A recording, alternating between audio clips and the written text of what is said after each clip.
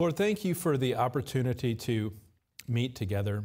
We pray, Lord, that we would set aside our own thinking and our own opinions, and we pray, Lord, that we would come to your word with an attitude of belief. We pray that you would teach us from it, that we would grow in understanding, and that we would please you in all that we do.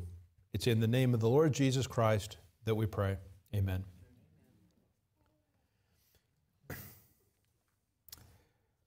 All right. So what I would like to look at this morning is I want to look at Ephesians chapter 1. Ephesians chapter 1. And the issue I want to take up is the issue of whether Ephesians 1 teaches predestination. And so many think that Ephesians 1 teaches predestination in the sense that God predetermines who will be saved and who will not be saved.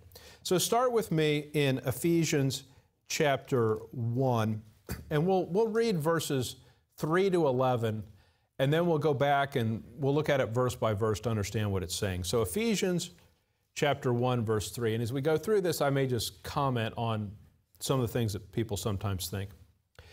Blessed be the God and Father of our Lord Jesus Christ, who hath blessed us with all spiritual blessings in heavenly places in Christ, according as He hath chosen us. And so people look at that, He hath chosen us. God did some choosing. Well, He chose us in Him before the foundation of the world. So He chose us before we were born, that we should be holy and without blame before Him in love. Verse 5, having predestinated us. Well, sure sounds like we're predestinated, doesn't it?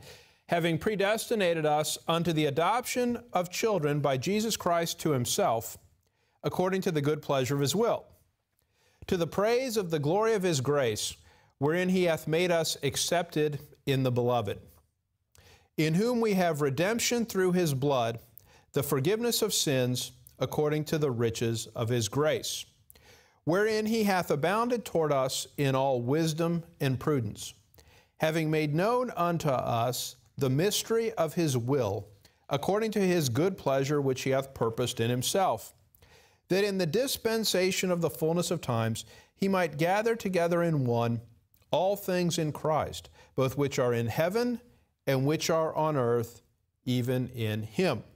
Verse 11, in whom also we have obtained an inheritance, notice, being predestinated according to the purpose of Him who worketh all things after the counsel of His own will. So we see predestinated used twice in that passage. We see that that God has chosen us in Him before the foundation of the world. And so many will read that passage and they will come away with the conclusion that what God did is God determined, I'll save this person, but not this person but not that person. And people have the idea that God determines whether an individual is saved or not. Now, I want to look at this more carefully and understand exactly what Scripture is actually saying. So start with me in verse 3, and we're going to go through this a little more methodically.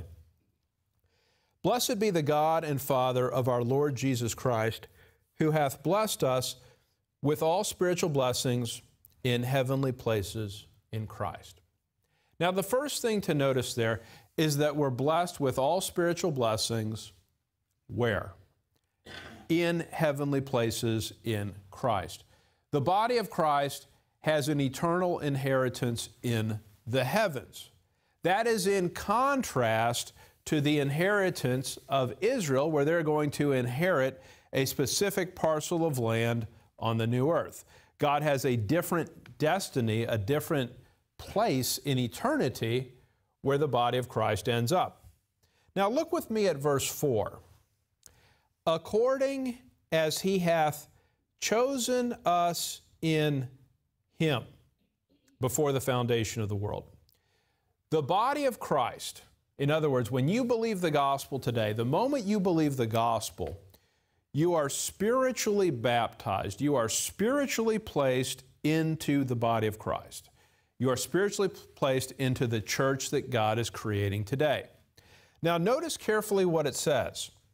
He hath chosen us, and then it says, in Him. So keep Ephesians 1, but get with me 1 Corinthians 1, verse 21.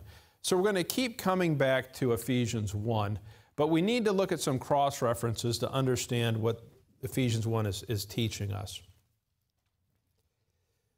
Now again, I'll just say this as context.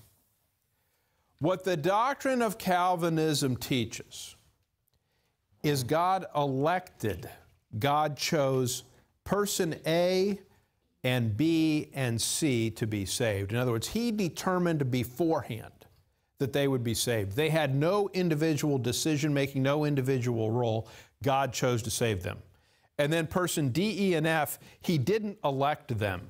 The word elect means choose, right? During an election, you choose a candidate. So God didn't elect persons D, E, and F, so they're going to go to the lake of fire, and there's nothing they can do about it because God didn't elect them. That's what Calvinist doctrine says. Now, when you look at Ephesians 1:4, it says, according as He hath chosen us. And they say, aha, proof. Doesn't say we chose Him. It says He chose us. Look with me at 1 Corinthians 1, verse 21. 1 Corinthians 1, verse 21. For after that, in the wisdom of God, the world by wisdom knew not God. Now notice this. It pleased God by the foolishness of preaching to save them that believe. It pleased God by the foolishness of preaching to save them that believe. So what God did, what pleased Him, is God chose to save those that do what? Believe. It didn't say it pleased God to save those who were elect. Didn't say it pleased God to save those whom He had chosen. It pleased God to save those that do what? Believe. So who determines whether or not someone is saved? The individual does. Look with me at 2 Thessalonians 2, verse 14. 2 Thessalonians chapter 2, 14.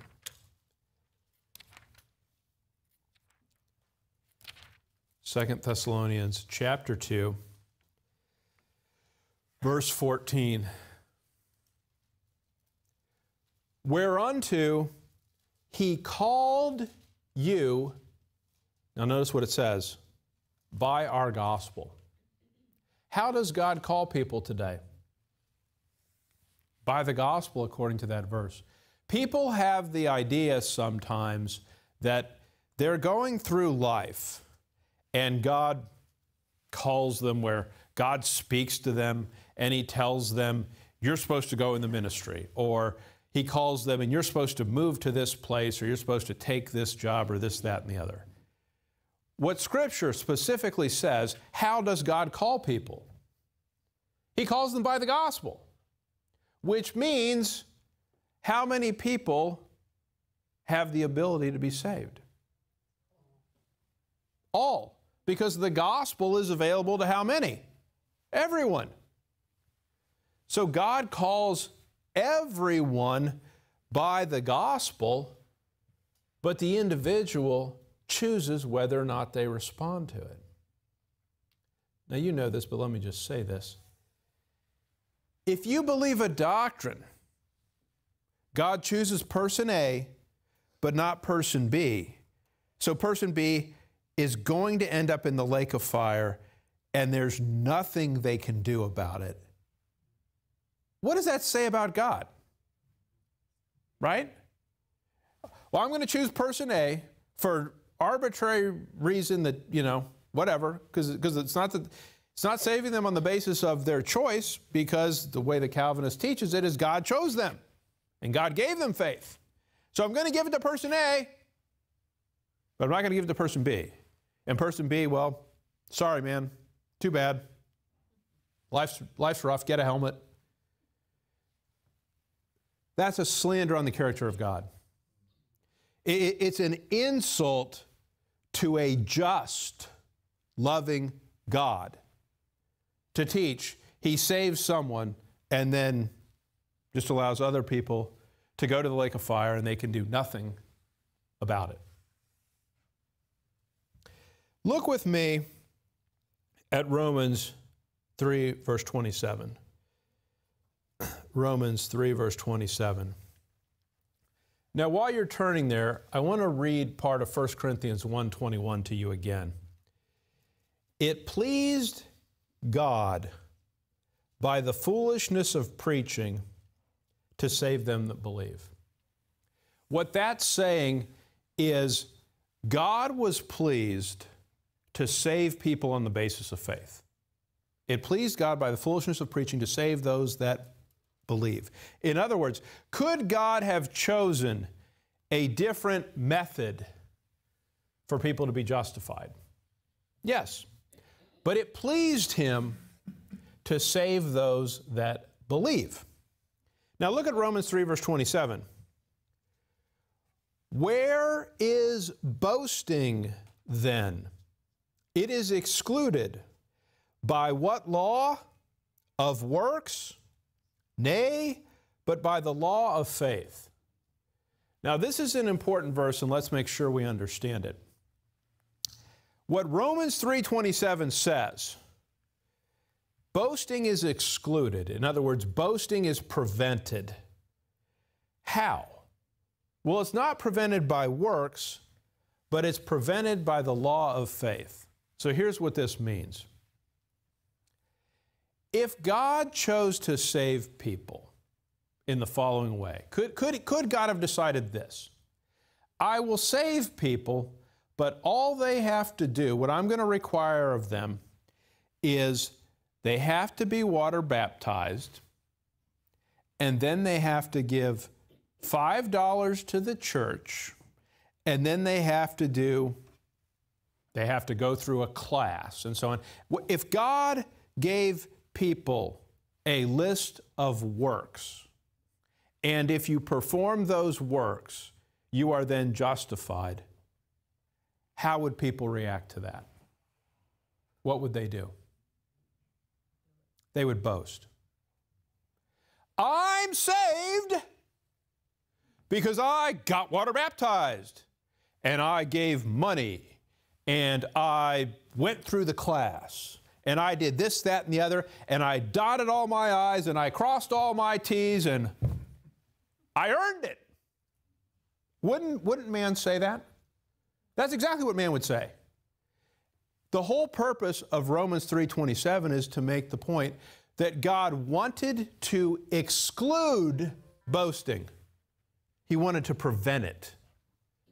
And if He wanted to prevent it, could He make justification by works? No, because what would people do? They would boast. So consider with me Ephesians 2:8-9. For by grace are you saved through faith. It is the gift of God, not of works. How am I misquoting this? You know, I've probably quoted that verse 1,000 times. Ephesians 2, verse 8. For by grace are you saved through faith, and that not of yourselves, the gift of God, not of works, lest any man should what? Boast. So think about this with me. When Jesus Christ goes to the cross, Jesus Christ has not the blood of men, but the blood of God, according to Acts 20, verse 28, right? If Jesus Christ simply shed the blood of men for your sins, it wouldn't have been enough. He shed the blood of God. And when He did that, He purchased your salvation. What people often say, all too often, God saves by grace, but You got to live it. God saves by grace, but if you do this, you lose it. God saves by grace, but you have to do this to prove you're saved. Those formulations, God saves by grace, that is the part that Christ did. He shed His blood on the cross for our sins so that we could have eternal life.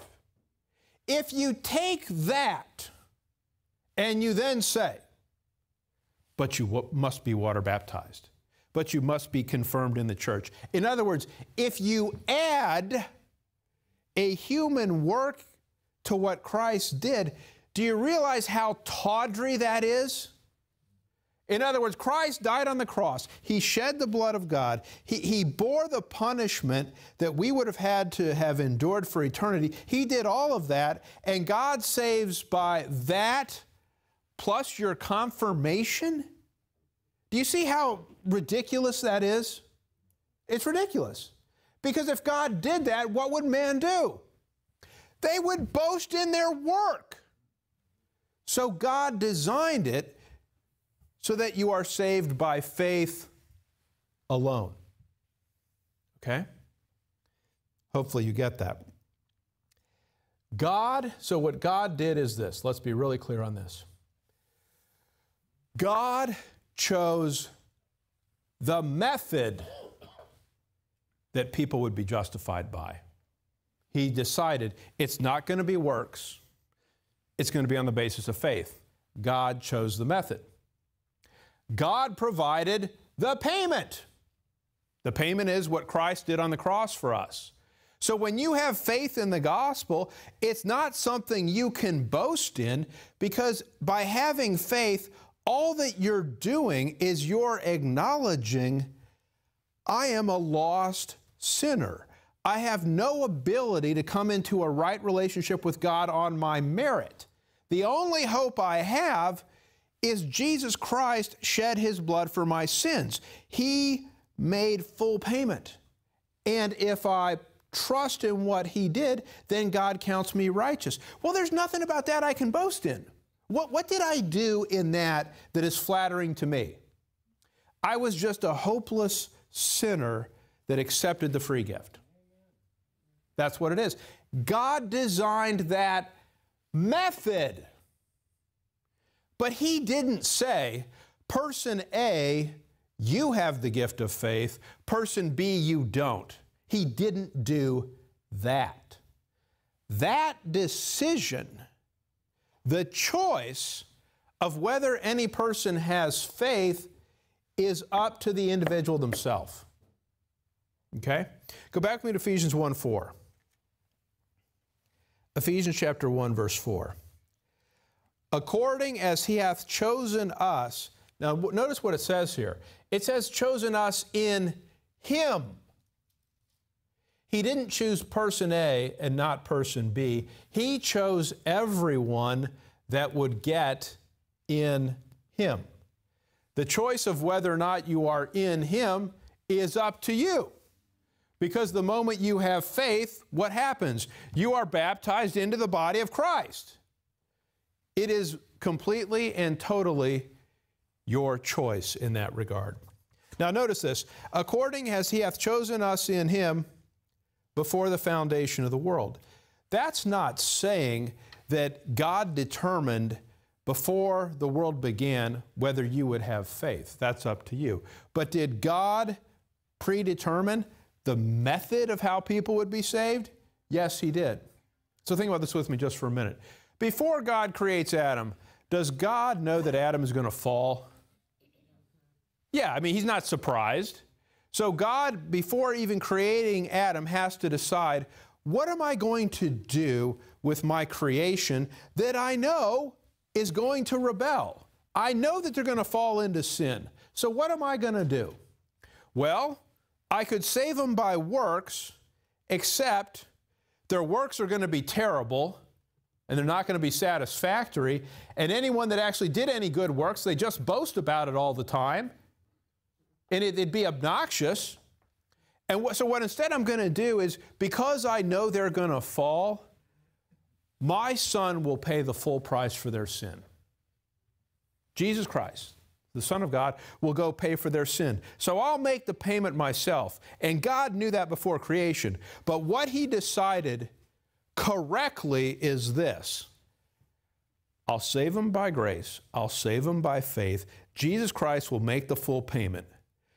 But the one thing I won't allow is I'm not going to allow them to be justified in their self-righteousness. That's what was excluded by Romans 3:27, boasting. So that's what he did. He decided before the foundation of the world that that's how he was going to justify lost man. Now look at me at Ephesians 1 verse 5. Having predestinated us. So is predestination a Bible doctrine? Well, clearly, because the word is there. But here's the issue. Predestinated as to what? So some have the idea, God determined before the foundation of the world that I was going to eat lunch at Wendy's. And God and his wise counsel thought, well, he could eat lunch at McDonald's or he could go to Arby's, but I have pre-decided that he is going to go to Wendy's.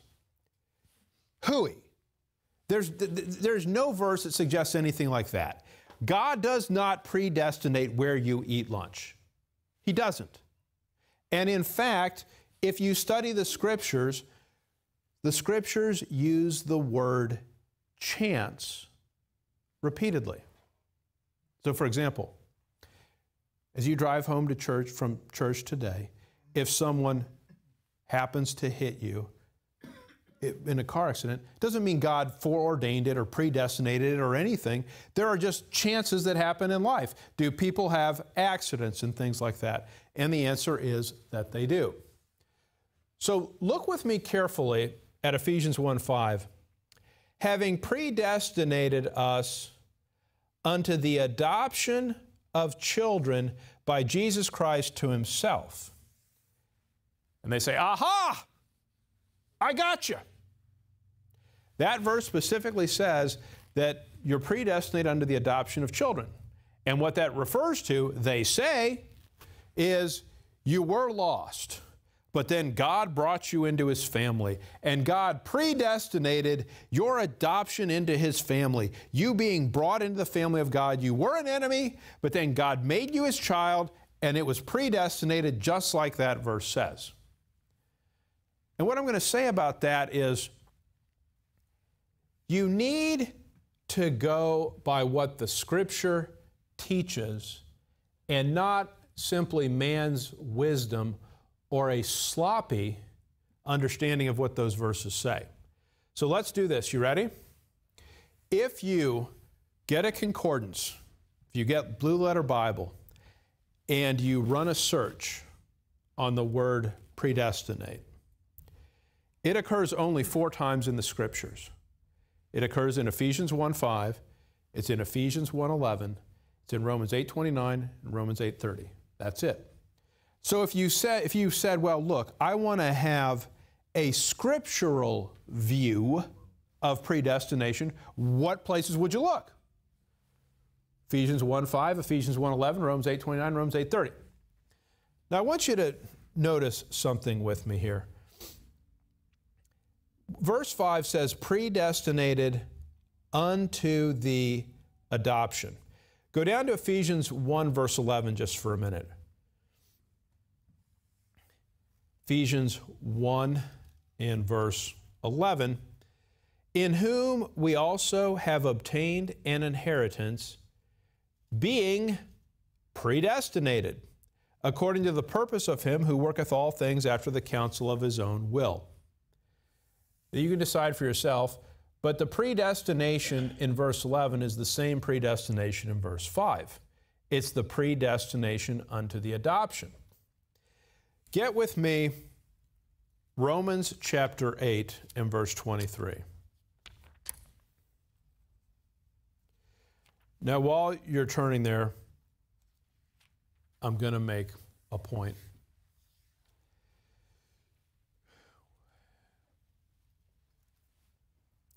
When you think of the word hand, you would normally think of all of this right here. Okay? I'm going to tell you that this right here is part of your hand in the Bible. And the reason I say that is that in Genesis, there is a verse about bracelets for the hands. Now, I would say, using sort of my understanding of English, that a bracelet goes on your wrist. It doesn't go on your hand, it goes on your wrist. But when you read Genesis, it'll tell you that bracelets go on the hands, meaning that the scriptural use of the word hand includes this right here. Okay? Now, you should check me on this because I could make stuff up. So you should figure out if that's true or not. But my point in telling you that is this. As you come to the Scripture will tell you how to think about words that it uses. When it says bracelets for the hands, it's telling you that hands include wrists. Now, the reason I say that, when you think of the word adoption, if you were to just go ask 10 people on the street, what does the word adoption mean? Every one of them would say to you, well, adoption is when someone is not your biological child, but you go through a legal process and that person that wasn't your child becomes your child. And that's what adoption is. And it's not an unusual word, it's a common word. Everyone would know that. We understand what adoption is. It's not your child biologically, but legally you make it your child. Okay? Now look with me at Romans 8, verse 23. Romans 8, verse 23. And not only they, but ourselves also, which have the first fruits of the Spirit, even we ourselves groan within ourselves, waiting for the adoption. Well, wait a minute. If you're waiting for the adoption, then you don't already have it. Isn't that more than obvious? Now, notice what it then says. Waiting for the adoption, to wit. In other words, that is to say, specifically, the redemption of our body. So the word adoption, our normal understanding of that term is, this person is not my biological child, but I'm going to go through a legal process, and now that person is not my biological child, but now they are legally my child. Is that how the Bible uses the word adoption? And it's not. You say, well, I don't like that. Okay. Scripture doesn't have to necessarily do what you like. God's in charge. The word adoption specifically refers to the redemption of our body. So let me ask you this. And by the way, it says, waiting for the adoption. So here's my question. What is it that the body of Christ is waiting for today? The rapture, isn't it? So the moment God saved you, your sin debt was completely satisfied. God counted your faith for righteousness. Romans 5:1 says, therefore, being justified by faith. You're already justified after you have believed the gospel. Your sin has been dealt with. You have imputed righteousness. What is the basic problem you have? Well, it's really simple. When you get up in the morning and you shave, you're staring at your own worst enemy. Right? You're staring at someone. My inner man is perfect, flawless, kind. You would like him. The problem is, he walks around and this guy that's a jerk. Isn't that true? The moment you get saved, there's nothing about your physical body that got any better. The moment you get saved, can you still die physically?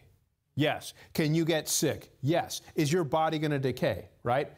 1 Corinthians 15 calls it corruption, because this physical shell that we have is going to deteriorate and decay. It also tells us that the law of sin resides in our members. So the moment I get saved, I'm justified, I'm declared righteous, but the fundamental problem I have is in my members, sin remains. And you know this. If you don't know this, ask your wife or your best friend, hey, do I ever do anything that you think maybe isn't glorifying to Jesus Christ? And the answer is you do. You do, because the law of sin remains in your members. So what does God do to solve that? The adoption. The redemption of our body. The redemption of our body occurs at the rapture. Let me ask you this. How many times do you think you will sin after the rapture? 0. You're not going to, because you're going to have an incorruptible spiritual body in which no sin resides. Until then, you're going to be tough to deal with. Right? So now look with me at, get with me 1 Corinthians 15, verse 51. What I'm suggesting to you is this. The understanding of predestination is simple and straightforward, and God did this sneaky thing and hid it in His Word. And people don't know it because they're not paying attention to what the verses say. Look at me at 1 Corinthians 15, verse 51. Behold, I show you a mystery. This is a Pauline mystery. We shall not all sleep, but we shall all be changed. So not every member of the body of Christ is going to die, but will every member of the body of Christ be changed? Yes. In a moment, in the twinkling of an eye, at the last trump. For the trumpet shall sound, and the dead shall be raised incorruptible, and we shall be changed. For this corruptible must put on incorruption, and this mortal must put on immortality. You can see that what happens at the rapture is the dead are raised incorruptible, and those that are alive put on incorruption. They get their new bodies. Go back with me to Romans 8 and look at verse 29. Romans chapter 8, verse 29. Now, what's fascinating, Ephesians 1 says predestinated unto the adoption. Ephesians 1 has 2 of the predestinate verses. The other 2 of them are in Romans 8, and Romans 8 is the passage that defines the adoption. It's almost like there was a very wise author that put this together. Look with me at Romans 8, verse 29. For whom He did foreknow, He also did predestinate, but notice what the predestination is. To be conformed to the image of His Son, that He might be the firstborn among many brethren. Moreover, whom He did predestinate, them He also called, and whom He called, them He also justified, and whom He justified, them He also glorified. Now, what I want you to notice here, Ephesians 1 described it as predestinated unto the adoption. And we know the adoption is the redemption of our body. We know that's the rapture. Romans 8:29 says, doesn't say predestinated unto the adoption, but it says predestinated to be conformed to the image of His Son. So that raises the question, when are we conformed to the image of His Son? When does that happen? Look with me at Philippians chapter 3 and verse 20. Philippians chapter 3, verse 20. Philippians 3:20. For our conversation is in heaven, from hence also we look for the Savior, the Lord Jesus Christ. And I'm just going to suggest to you that's a lot like waiting, isn't it? Now notice verse 21. Who shall change our vile body, that it may be fashioned like unto His glorious body. So we have a vile body. It will be changed so that it's fashioned like unto His glorious body. I'm going to suggest to you that's being conformed to the image of His Son. So let me ask you this. When does your vile body become conformed to His glorious body? It's the rapture. So Ephesians 1 and Romans 8 are talking about the same thing. The adoption is when you're conformed to the image of His Son. It's when you receive the redemption of your vile body, because it's changed like unto His glorious body. So here's what goes on. Think about this with me just for a minute. The life of a saint during the dispensation of grace can be very different. You can die as an infant. You can die as 100 years old and be in the body of Christ, right? You can get saved when you're young. You can get saved when you're 90. You can get saved and live for a moment and then die. You can get saved and live for 80 years and then die. The experience of people within the body of Christ, there's all sorts of different things that happen, right? God doesn't predestinate all members of the body of Christ to have the same life experience. They just don't, right? Some members of the body of Christ are never born, right? In fact, most members of the body of Christ are never even born. But here's the thing that every member of the body of Christ must do. Every member of the body of Christ has to get a new body. If God took us, what if God did this? I'm going to take Columbus Bible Church to heaven, and I'm not going to give us new bodies. What would we promptly do? Ruin the place, right? Because all we would do is we would sin. And there's all these people up there in perfect bodies. They're sinless. They're glorifying the Lord, and we're doing stupid stuff. Think about this with me. Does God, with the current heaven and earth, say, it's good enough, I'll slap a coat of paint on it, and we'll stay here forever? Is that what He does? Or does He decide, wait a minute, the current heaven and earth has been so contaminated by sin that neither I nor my people are going to live there forever. What I'm instead going to do, 2 Peter 3, is the elements are going to melt with a fervent heat. Have you seen when I don't know, maybe you've seen this. There'll be a restaurant and they'll have a building.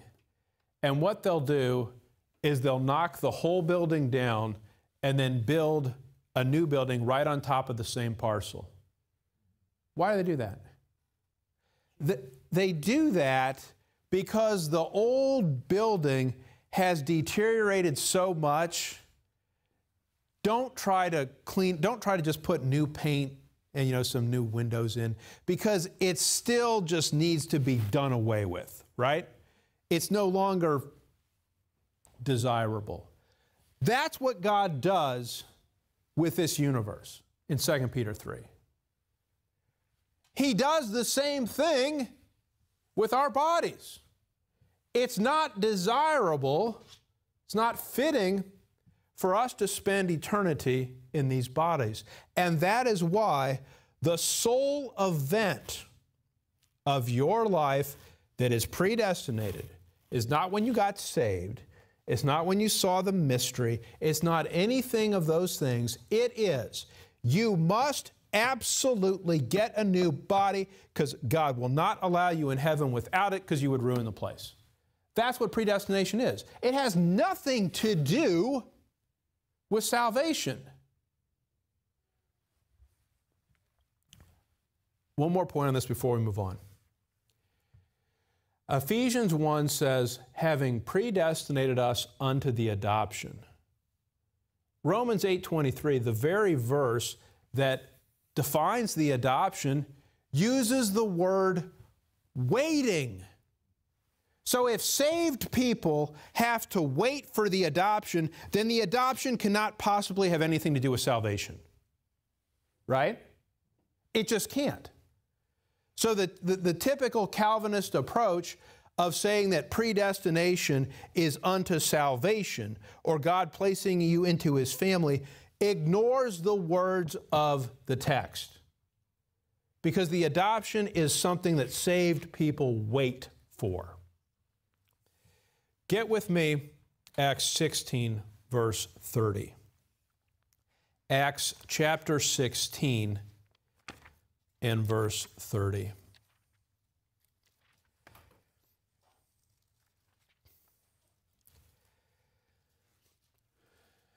In Acts 16, Paul and Silas are in a jail in Philippi, and in verse 30, we see what the Philippian jailer does. And brought them out and said, Sirs, what must I do to be saved? The Philippian jailer asks the question that it is the responsibility, it is the duty of every human being to solve this question. Right? This is the question you have to get right. Sirs, what must I do to be saved? Notice what the response is. And they said, if thou art one of the elect, thou art saved. If you're chosen by God. They don't say that. They tell them to do something. What do they tell them to do?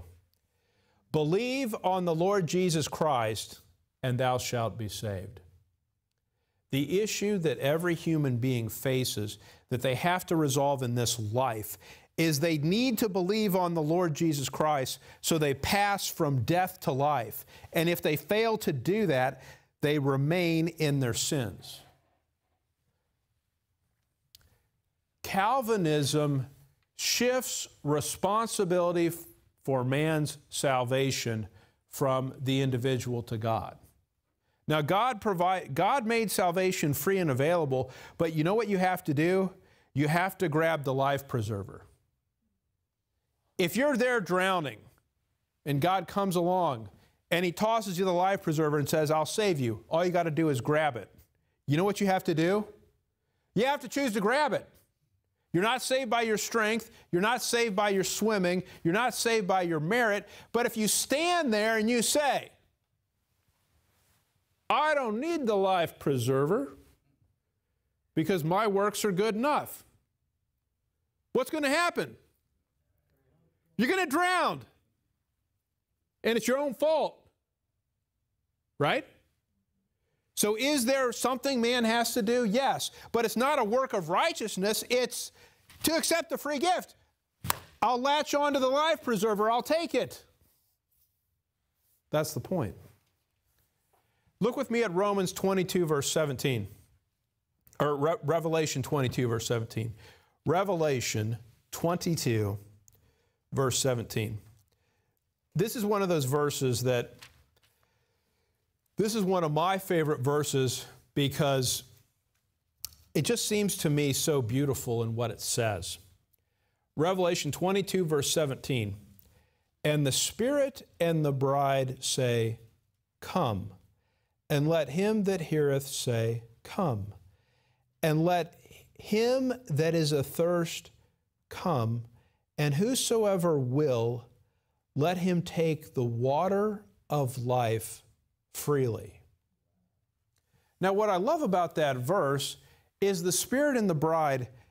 God is, He's reaching out in love. He's beseeching, right? He's saying, come unto me. Doesn't the Lord say in the Gospels, come unto me, all ye who are labor and are weary, and I will give thee rest. In other words, it's an invitation. It's God lovingly extending His arms toward man. Come unto me. That's what He's saying. And what happened, now notice in the last part of this verse, and whosoever will. Does that sound like God chose some and not others? Or is it an invitation to all of humanity? Whosoever will. Anyone and everyone. But you have to will. Now notice what it then says. Let him take the water of life freely. Now I just find this interesting. When Eve quotes what the Lord says to them about the trees that they can eat from, What word does she leave out? She leaves out freely. Because what God said to Adam and Eve is that they could freely eat of the trees of the garden. In other words, you can eat from any of them. Of course, it excludes the tree of the knowledge of good and evil. But other than that, you can eat from all of the trees, and you can do so freely. Not going to cost you anything, no obligation, it's free. That's God giving it to man graciously. Doesn't expect anything in return. With the water of life here, whosoever will, anyone can take it. No conditions, no obligations, no acts of service that you have to perform. That's the way the gospel works.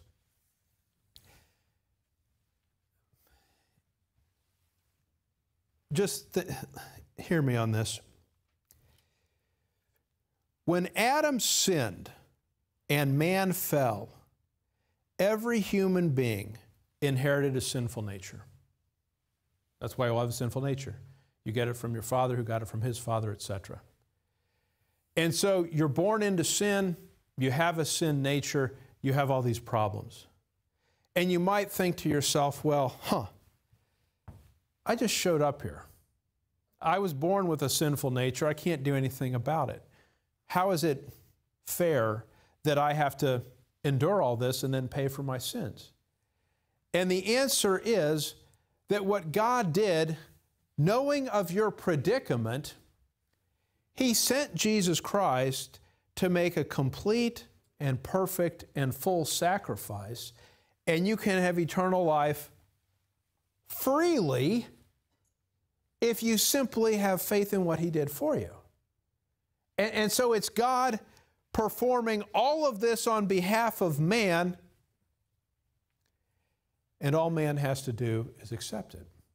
Now let me make the further point of this. What happens to, let's just use this example, what happens to infants that die before they come to an understanding of sin and an understanding of the gospel? What does God do? Well, what God does, it's very clear, He credits the sacrifice of Christ to their account. Because His default rule, His preference is that people be saved. And that's why all those below the age of accountability that die, what God does is He attributes the sacrifice of Christ to their account.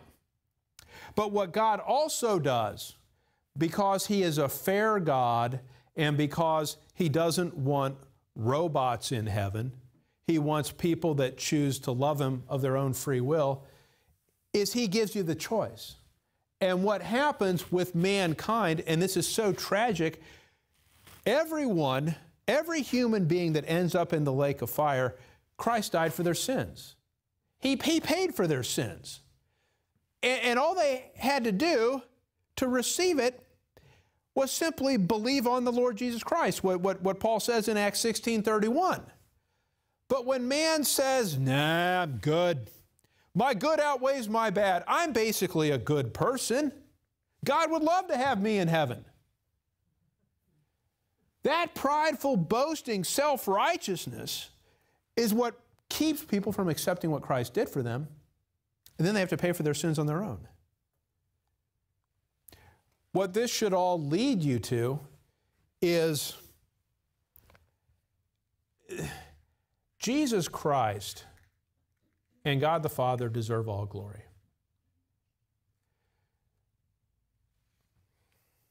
Think about this with me just for a minute. How many sins do you think, let's say someone lives their full age, let's be 80, 90, 100 years old. How many sins do you think that person commits in their life? Millions? Hundreds of millions? I don't know. A lot, right? How many people do you think ever lived? I've seen an estimate that says about 100 billion. Maybe it's more than that, maybe it's less, I don't know. How many sins is necessary for someone to spend eternity in the lake of fire? One. Okay, so then a single sin is worthy of eternal punishment in the lake of fire. Christ died for 100 billion people that each committed whatever, 1,000,000 sins. So do the math on that, right? You have this vast, vast, vast burden of sin. God made him to be sin who knew no sin for us. So Christ on the cross, who's righteous, bears countless sins on behalf of mankind, suffers God's eternal wrath, does that all. And all that you have to do is believe on the Lord Jesus Christ. The magnitude of the grace of God is immense. His love is immense. And the fact that man rejects it,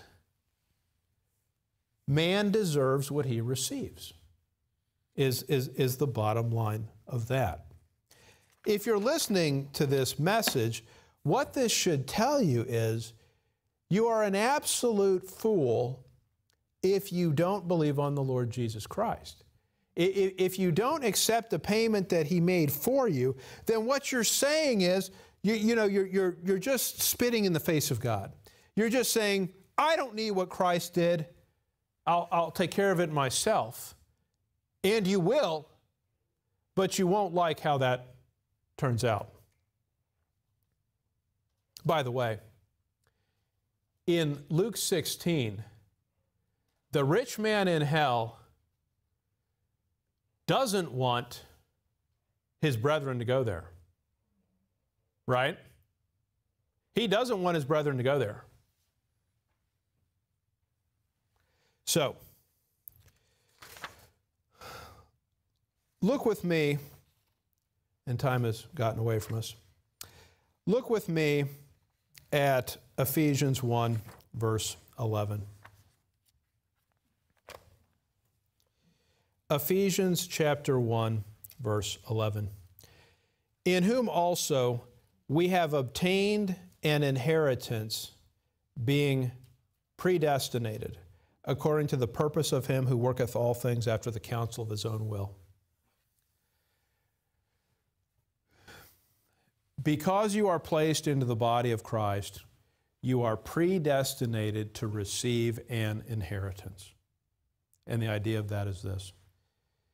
In worldly terms, some receive inheritances and some don't, right? Sometimes there's no money for someone to receive an inheritance because there's just nothing to inherit. Other times, there's stuff to inherit, but the parent isn't interested in you inheriting it. Does that happen in human affairs? It does. So earthly inheritances are unpredictable, fickle. Sometimes they disappear. Sometimes they're nothing. Ephesians 1:11, when you are a member of the body of Christ, you are predestinated, and you can be certain that you are going to receive an inheritance. You've been made a partaker of the Lord's glory. And that simple fact predominates over, it outweighs everything else in your life. When you think about earth, you know what it's about? You've seen this before. Whoever dies with the most toys wins. No. Whoever dies with the most toys and is lost goes to the lake of fire. Right? How many of your toys can you take with you? None. So everything that's earthly, everything that you can see and touch is going to disappear because the earth itself will melt with a fervent heat. But you have an inheritance that is uncorruptible, that can't be lost, and you have that by virtue of being in Jesus Christ. And that simple truth should affect how you think about every aspect of your life. Now let's look at verse 11 and 12 together. In whom also we have obtained an inheritance, being predestinated according to the purpose of him who worketh all things after the counsel of his own will. In other words, God has a plan. There's something he's working out, and he's doing it according to his wisdom. Now notice verse 12, that we should be to the praise of his glory, who first trusted in Christ. One of the aspects of eternity that is glorious is that there's billions and billions and billions of people that are in heaven. They have a right relationship with God, and what should have happened, what justly should have occurred, is they should have been in the lake of fire for their sins. That's what should have happened to them. But the Son of God was so gracious that He died for man's sin, and when you trust in Him, God credits the righteousness to your account. And then what happens is you have these billions of souls in the heavens that are all a testimony to the praise of His glory. Isn't that, just fantastic? Isn't that just wonderful beyond description? I think it is. Let's close with this. Get with me 2 Corinthians chapter 6.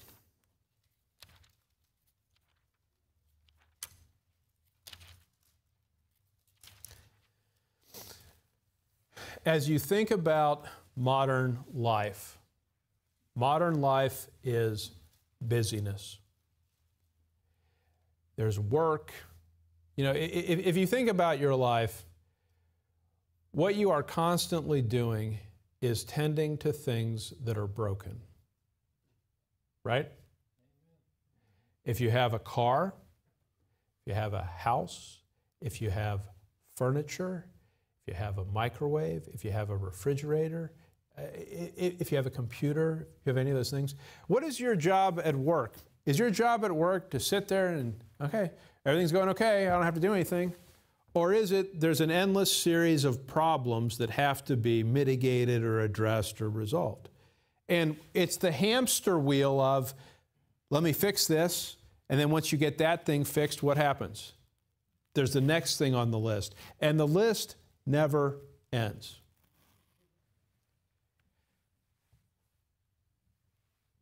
What I fear, what I think is the case, is people's lives are an endless list of to-do items.